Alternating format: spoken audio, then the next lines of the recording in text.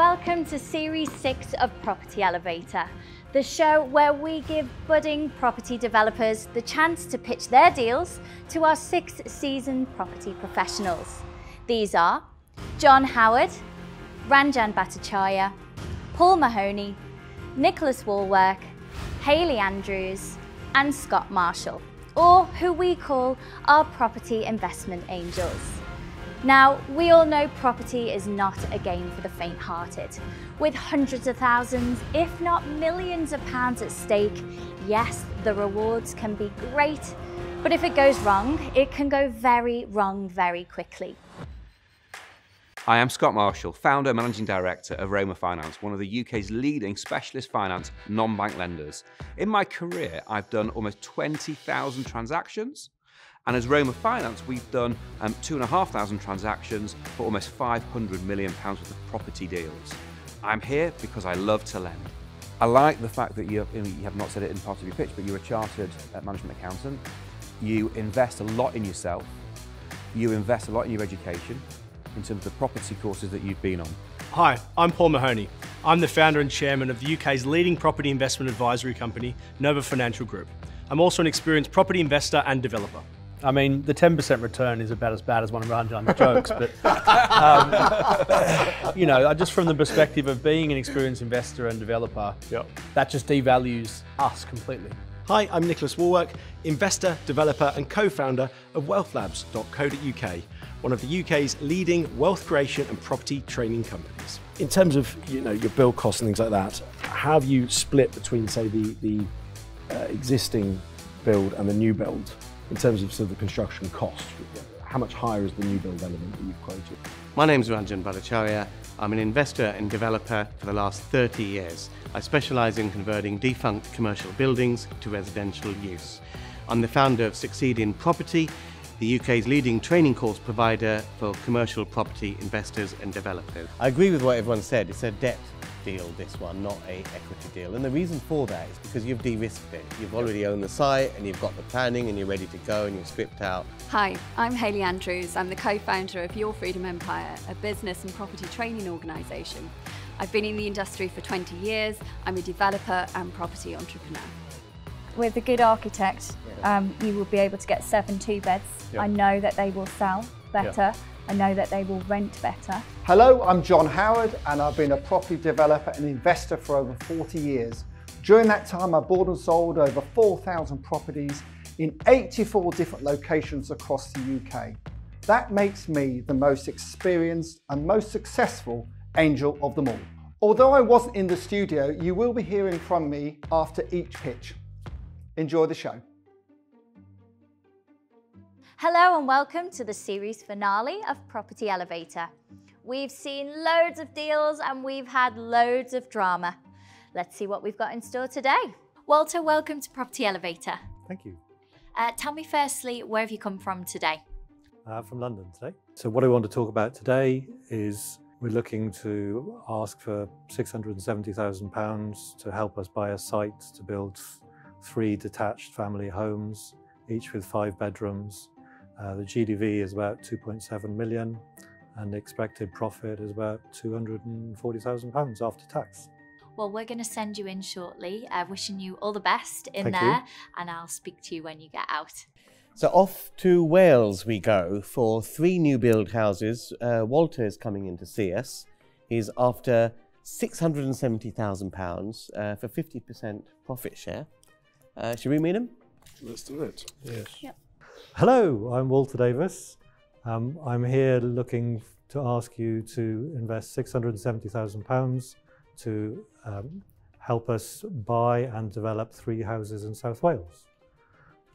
Some information about the deal. The site has just come onto the market. It was off market until this morning. We were hoping to secure it off market, but we haven't been able to. The 3 houses are all 5 bedrooms. One is slightly larger than the other 2. It's in a town called Porthcawl, which is just west of Cardiff. It's a very desirable town in South Wales, one of the most affluent. The location is about 5 to 10 minutes walk to the beach, and it's a very, very big tourist hotspot area. So a little bit of background on the team.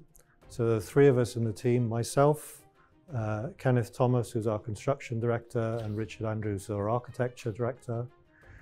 Together we have built and sold 4 houses in Llantwit Major, which is about 10 miles away from Porthcawl. We have a very good track record of selling things off plan. We like starting to market relatively soon after a development is started, with the aim that we can secure some sales off plan. We often increase the price of the sites compared to a RICS valuation to account for things like build cost inflation or just hope value. We might find somebody who'll come along and offer us the asking price. I'm going to declare my hand. I don't think that the return is high enough for me. I also think that you would struggle with... What is the return? 19%. 15% annualised. Yeah, annualised 15%. I think you would struggle to achieve the numbers, and the return is already too low. So it's not for me, but thank you for your pitch. I put in the asking price is 850. I put in the projected purchase price at 800,000. When I was discussing an offer this morning with the estate agent, we were talking about an offer starting with a 6. For the build costs, I've put in trying to be conservative. So the numbers on the spreadsheet are probably the worst case scenario. So I'm expecting to buy the site for less than the projected. But what's your level. resale value of the houses? What you're targeting? 2.7 million GDV. Individually? So one at £1 million and the other 2 at 750. Cool. How big is this area and the surrounding similar type areas? Porthcawl is quite a big town. How many? What's the population? I don't know the Well, population. thereabouts. What is it? What would you compare it to? Slough? Okay. I did some brief research on house prices in this area, similar size, but probably slightly higher at the very top end of the market. Now, is that what you're building here? Very top end? Are we talking the best in this location? We like to target ourselves as a boutique player, and so building very good quality homes, yes. Okay. Because there's 3 houses for sale in this town that are anywhere close to these prices, and 2 of the 3 are lower than these prices. So that's concerning for me, because you are at the very top end of the market, which has inherent risk associated with it. Also, so far as I know, so far as just Wales as a whole, you're pretty much top end of the market. So top end of the country. And that concerns me a little bit as well in today's market. Because, you know, you could compare it to, for example, central London.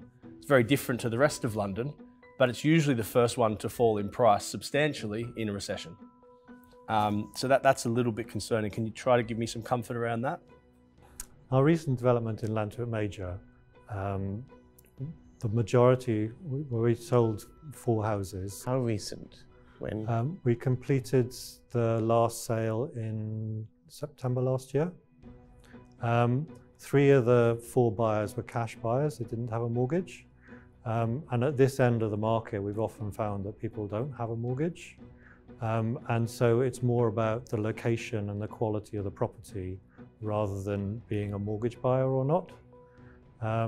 So to give you some comfort, not sure what more I can give you. No, fair enough. I think just, you mentioned about they've listed the land for 850, yep. But you're going to buy it in the 6s. Does that not translate somewhat to finished houses as well? You know, the prices coming down? We put in an offer which has been turned down at 6s.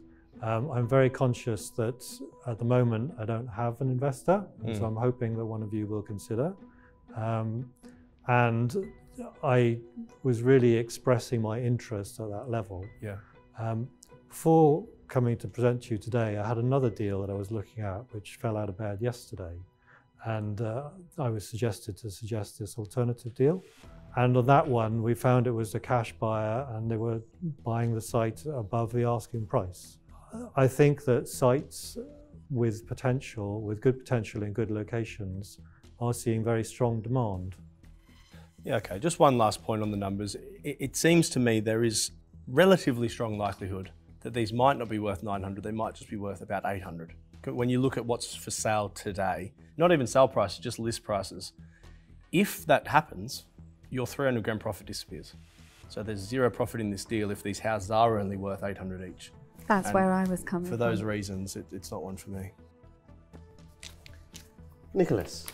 If I was to go and buy £1 million house, it wouldn't be in Wales, but then that doesn't mean it's not for someone.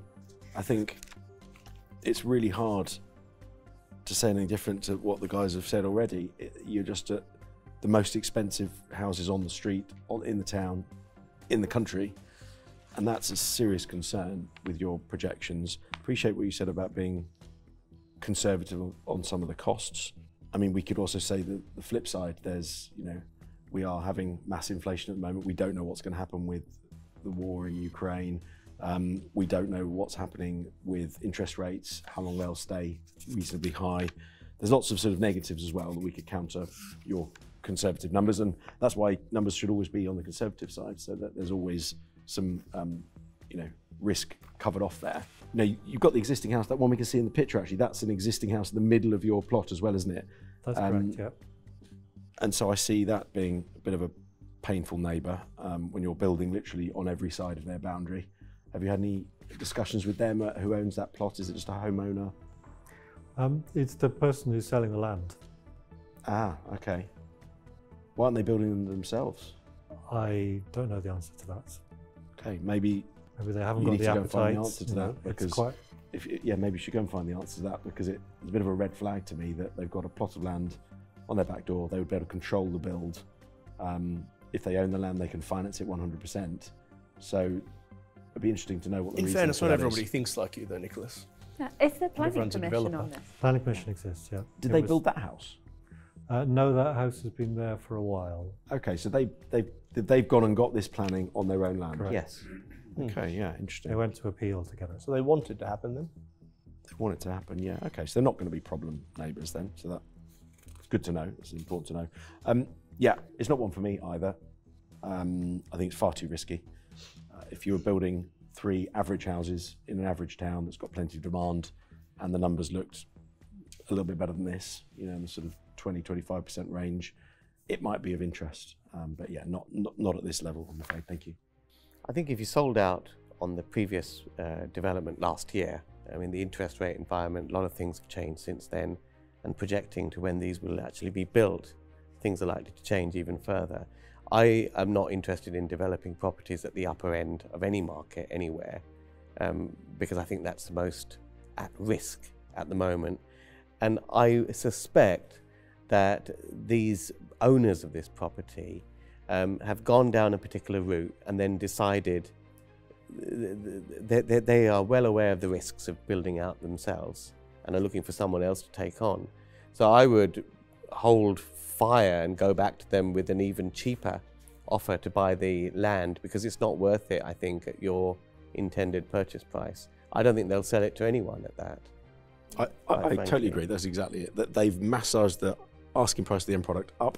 I think that's what you're doing to justify the high asking price. You need to drive the price of the land down. It's not one that I would be interested to fund, and I'd probably take on board the comments that have been made by some very experienced people here that actually, clearly with the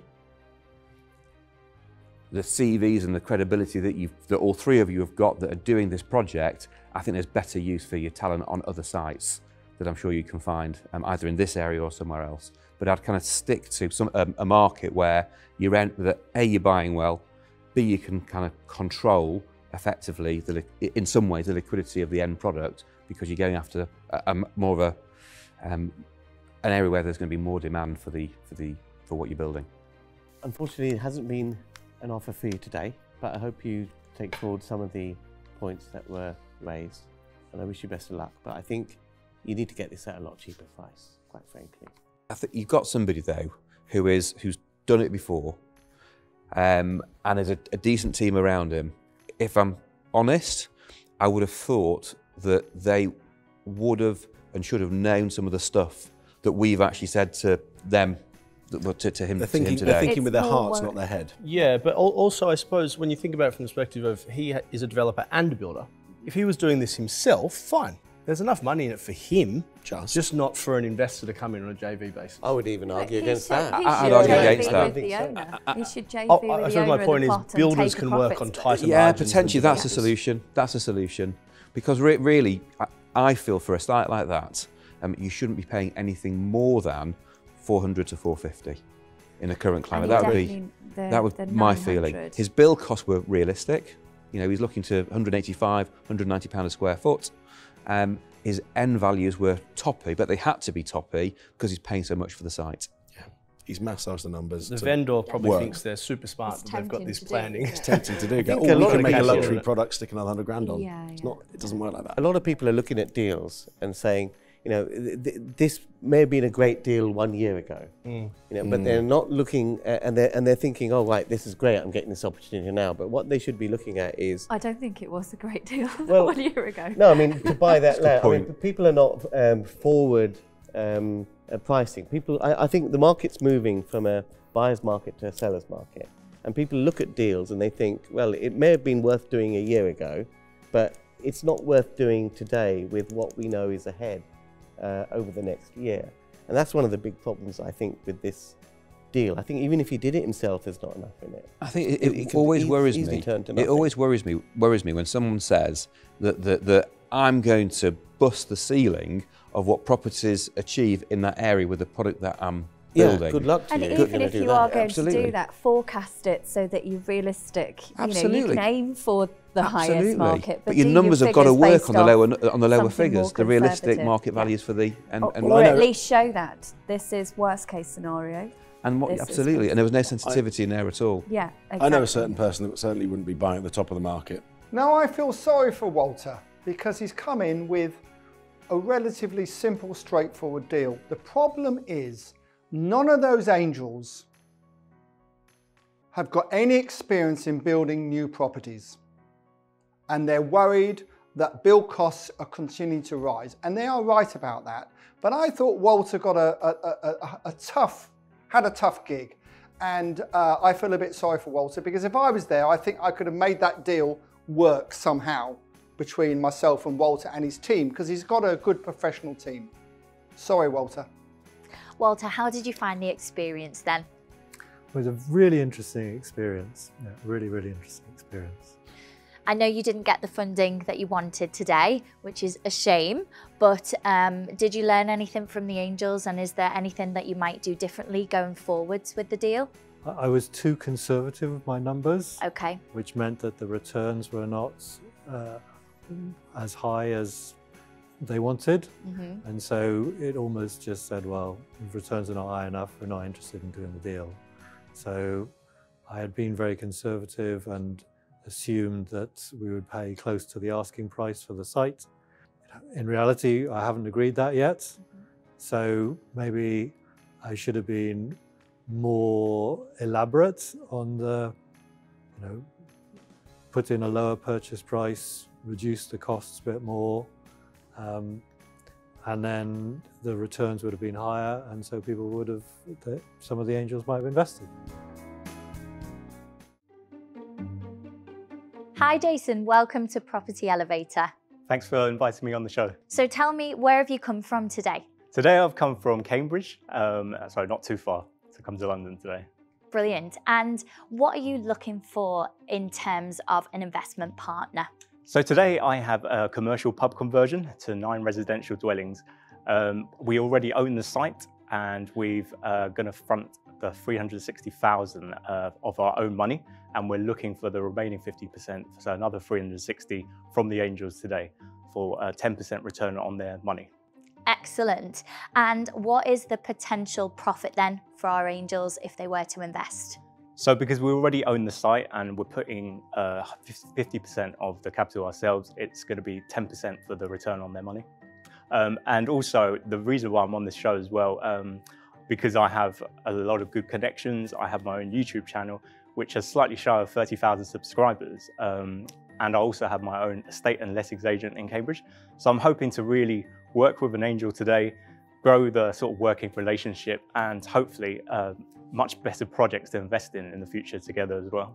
Excellent. So you're going to rival Ranjan a little bit with his YouTube numbers, aren't you? I'm not going to match him quite yet. And so what made you apply for the show?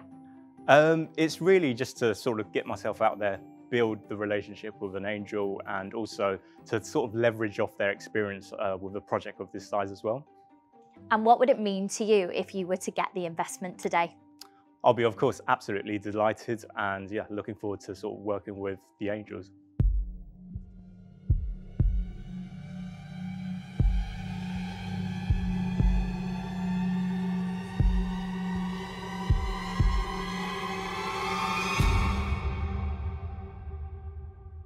Pleased to meet you, Jason. Looking forward to hearing your pitch. Thank you for having me on the show. So today, what I have is a commercial pub conversion in Nottingham city centre, right by the Lace Market. So this is a pub conversion into 9 residential dwellings, 8 one-beds and 1 3-bedroom apartments.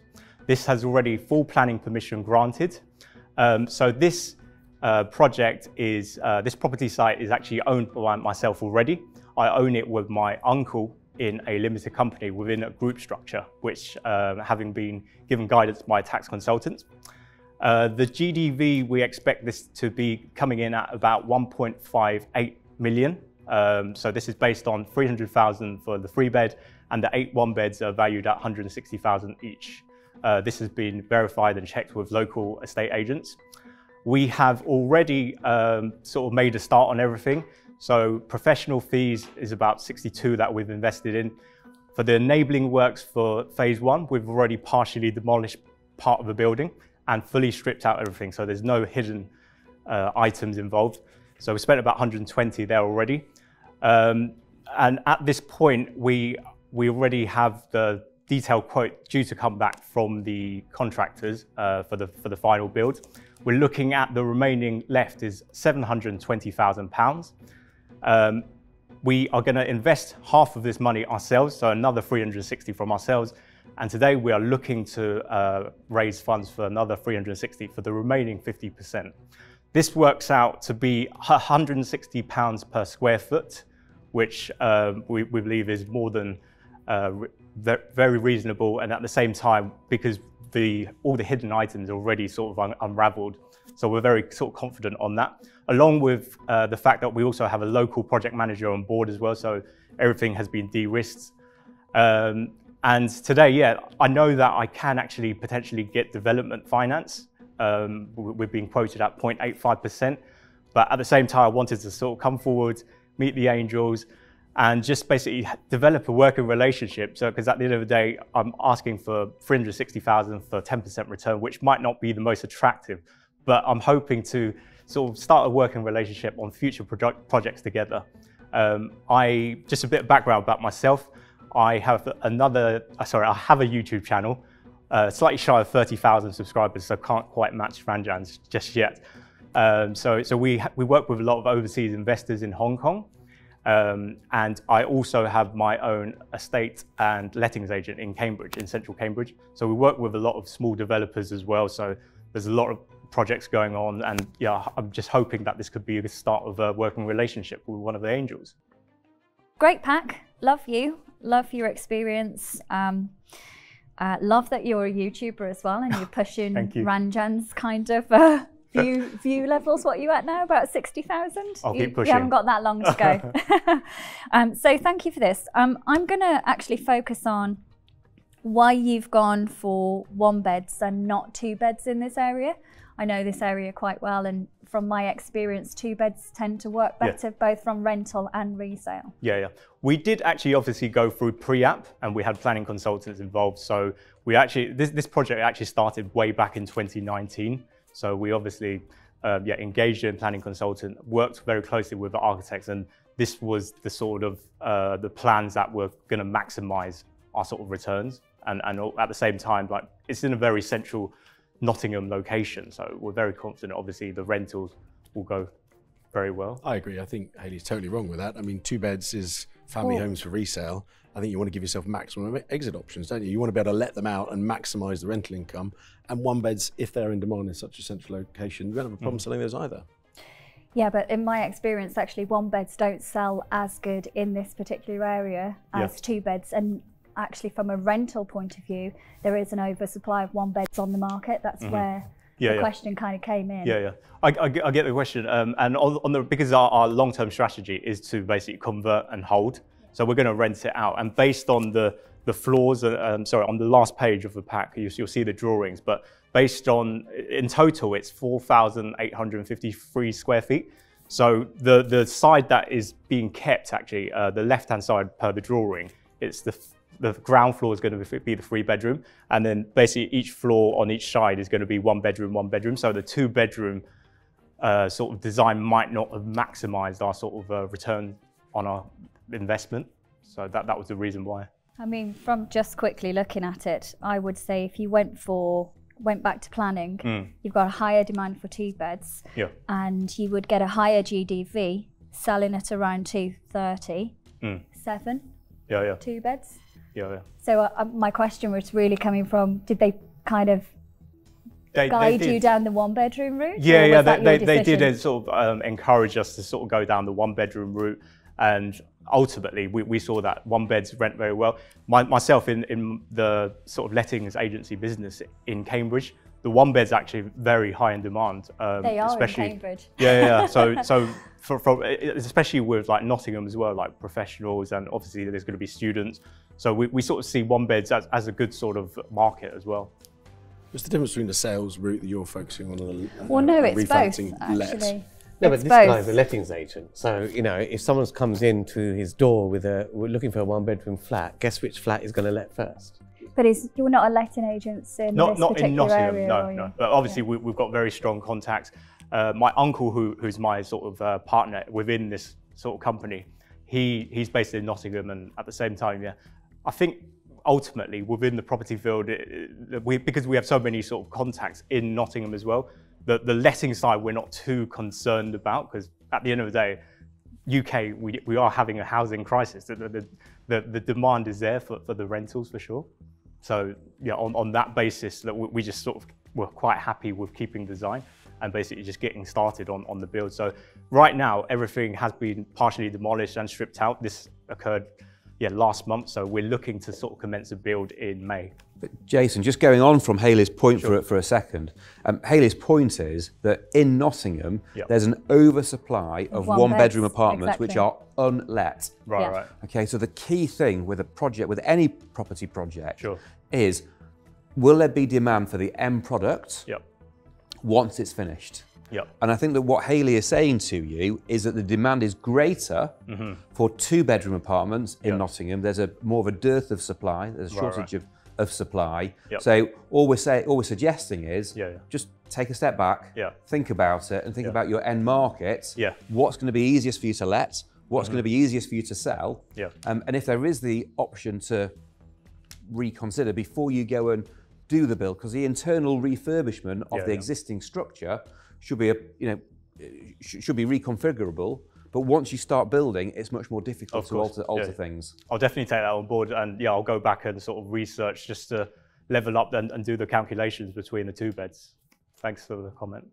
Yeah, so as we often say, property is a people's game. And you mentioned that you're an estate agent, which is great. I think you mentioned you've done some things before, but if you could just tell us a little bit more about that in relation to what you're planning to do here. What's your experience? Yeah. So I started in property full-time about 4 years ago. So I've been a residential landlord for about 12 years now myself. My previous working history is actually, I'm a chartered management accountant, so I still hold my qualification for accountancy, working in industry. I've invested in HMOs myself, and through the YouTube, we've built up a lot of strong relationships with investors in Hong Kong. So helped them convert HMOs as well. Did service accommodation previously as well, and we invest in a lot of single lets for our overseas investors. So year to date, we've probably done over 100 deals for our overseas investors. So, but for you, have you done something like this before? Not on this scale, no. Okay. Not on this scale. So, but ultimately, we do own the site, and we put in our own money as well. So, and to deleverage our risk as well, we have a local experienced project manager who's a principal designer with the building surveyor experience to obviously help us along the whole way.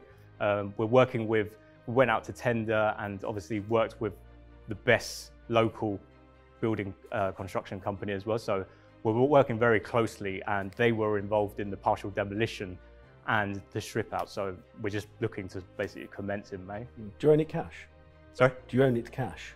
Yeah, we own it. Okay. So actually, going back to the relationship game, my uncle, basically, he owned the building previously in his personal name. He didn't really know how to sort of utilize it, etc.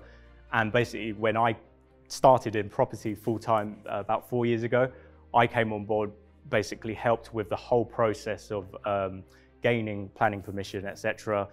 And he's sort of kindly basically said, look, we'll just sort of transfer it into a limited company, we own it half, and basically, yeah, we started from there, really.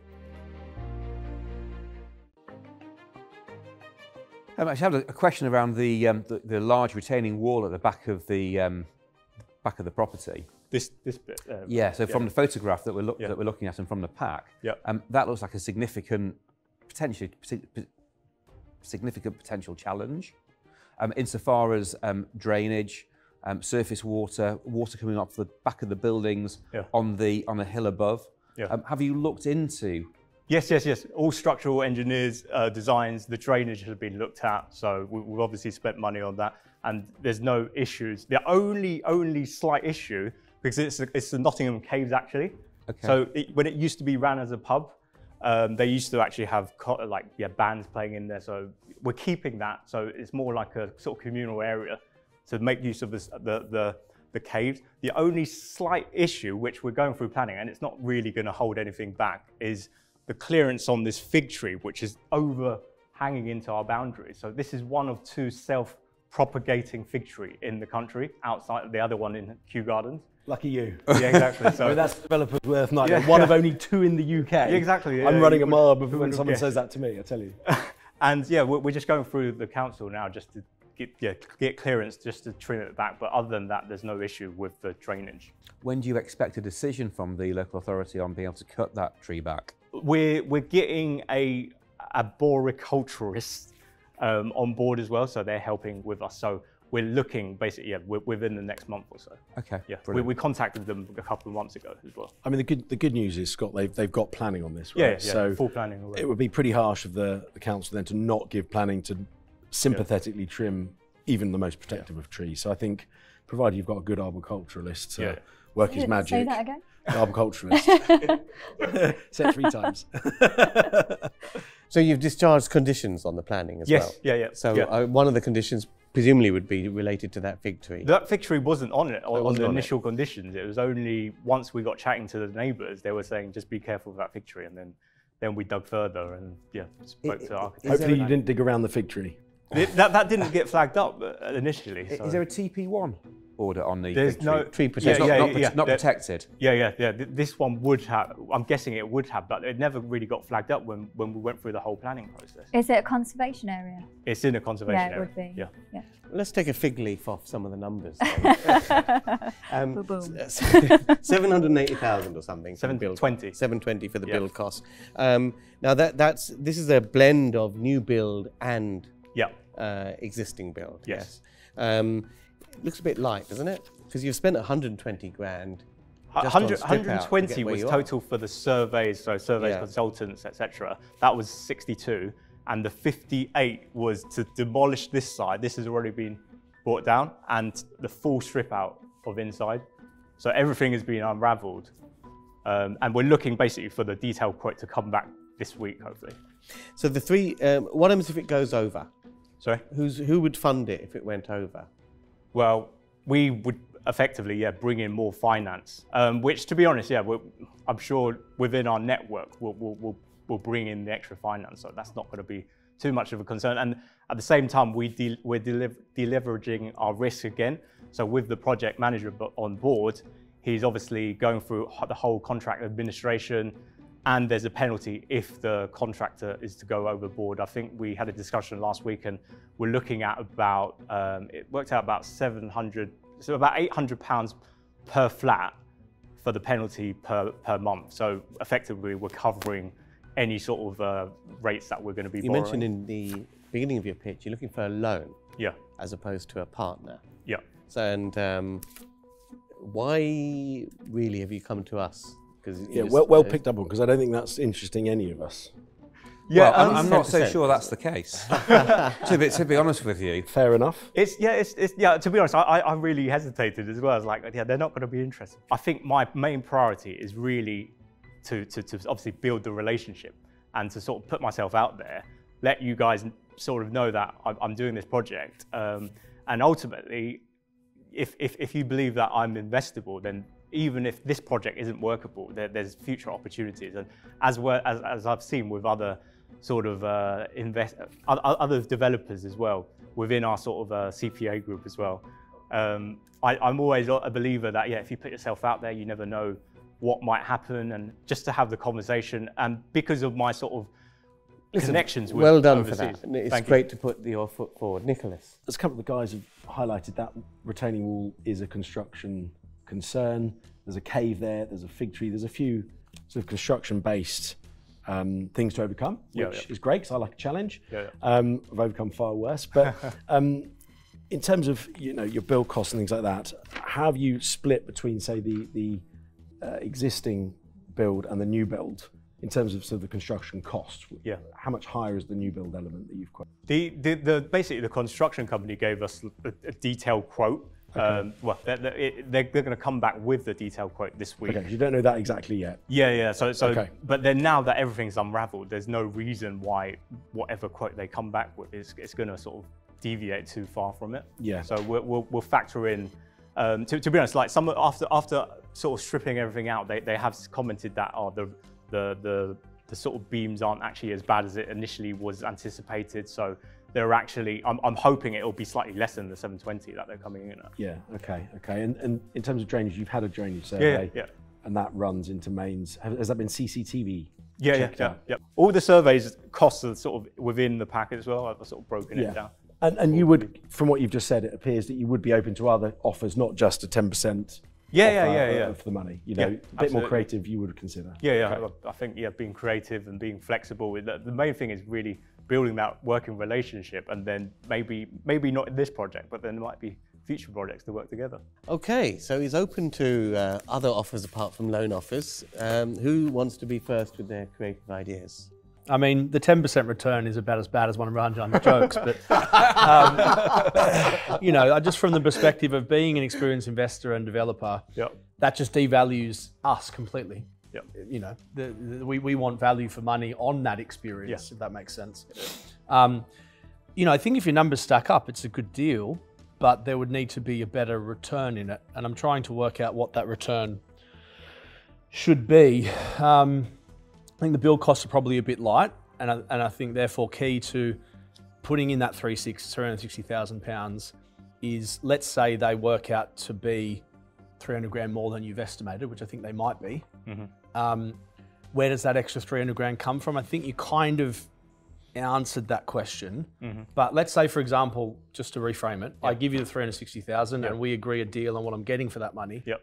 And you do need an extra 300 on top of that. Are you absolutely certain you can get that money from elsewhere and that's not going to affect my return?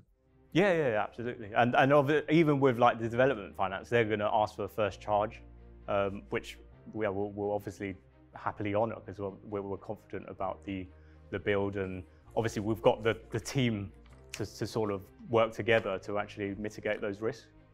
And your exit here is to refinance onto a buy-to-let single ASTs. Yeah. And what do you expect to be able to refinance at? If we refinance, I'm looking. By the time we pay back the investor, the angel, we don't need to pull out. We don't need to pull out everything. We just need to pull out what we need to pay back the investor. So we know that obviously there's a big. The GDV is coming in at 1.58. So paying back the 320 shouldn't really be too much of a concern for us. Like at the end of the day, we're putting our own sort of capital in, so obviously the angels' money is more important, and we're going to repay them back with their interest first. Okay, well, I'll make an offer. I'll give you the £360,000 on the basis that's the maximum I'm giving you, but I want 30% of my money. Right. A loan, Yeah, 30% interest on it. Okay. So my issue with this deal is that it's a refinance and not a resale. Based off the basic research that I've done, I think there's an oversupply for rental property, one-bedroom rental properties. So I think that's the sticking point for me. So I would be prepared to make an offer, but my offer would be subject to going back to planning, getting 7 2-beds, and actually selling. And then I what want would your- 25%. How are you going to get 7 2-beds when there's only 8 1-beds there, and you can't double the size of the? Well, if you do There's it, 1 3-bed. 8 1-beds, 1 3-bed. Yeah, but they're quite big, aren't they? Total 4853 square feet. With a good architect, you will be able to get 7 2-beds. I know that they will sell better. I know that they will rent better. So you're protecting your downside, your exit, if your primary strategy to sell doesn't work. Okay. And I'd want 25%. Okay, thank you.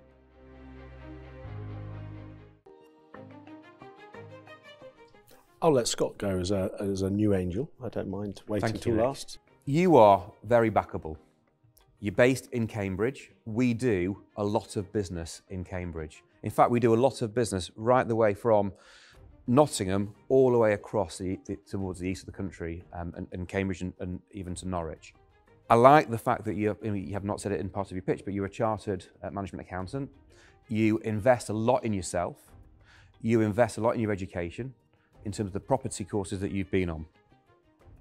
I see that this is a debt deal rather than an equity deal, going back to Hayley's offer and going back to Paul's offer. Those offers really are equity offers rather than debt.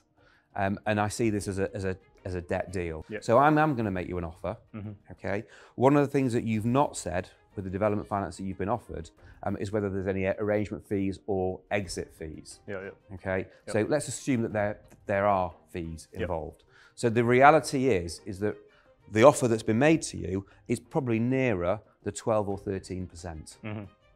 Okay, so I'm going to make you an offer for all of the money, but not just all of the money. I'll also include in there that if your costs go up by 100, 125 grand, okay, which is possible given the location, given the issues with the wall behind it, and the way that build costs have increased more recently, that we will also be able to increase your facility in the event that you need more money.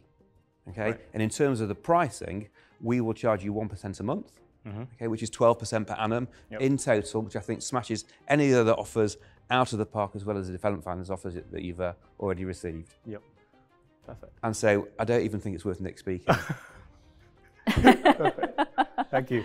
Well, he's got some balls coming in here, hasn't he, on his first series, chucking those kind of comments out. And I don't blame you. That's a good offer. But I actually do agree with you, Scott, that this is a debt-led deal.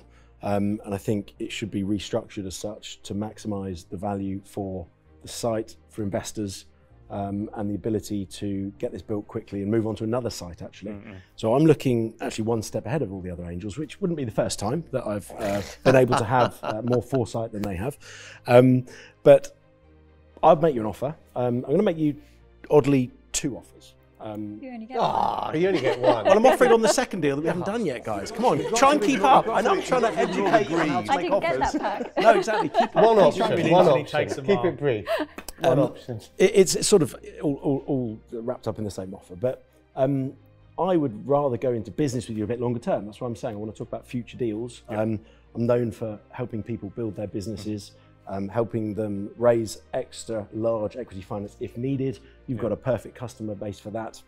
Which we can tap into using my experience and knowledge in this country, and I think as a sort of more of a joint venture future could be really exciting.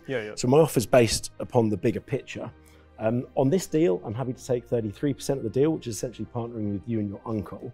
But after this deal, I'd like to continue that SPV as a joint venture at 40% share. So it'll be 60% in your favour, 40% in ours, to go and grow the business much further. Right. Cool. But I'll take less on this deal because you've already bought it and you're already going. So I think you deserve more of the equity share on this first deal. Okay. So let's see whether it's going to be a clean sweep of offers from all the angels. I agree with what everyone said. It's a debt deal, this one, not a equity deal. And the reason for that is because you've de-risked it. You've already owned the site and you've got the planning and you're ready to go and you're stripped out. So at this stage, there's minimum risk for people to come in. Nick's trying to take equity. He's trying to take some equity. Joint venture, Paul. Joint venture. All right. You've got a variety of offers here. Potato. We wouldn't need the equity on future deals. Good to know, thank you. I think you made a good pitch. It's very interesting that you own the site and you're ready to go. Listen, my offer is very, very simple to you. We'll lend you the money. It's basically a debt-led deal for the build, but alongside that, mentoring, guidance, and the help and support you need to get this to happen. But in exchange for that, we would be looking for 25% of the 25% return on the debt that we're putting in.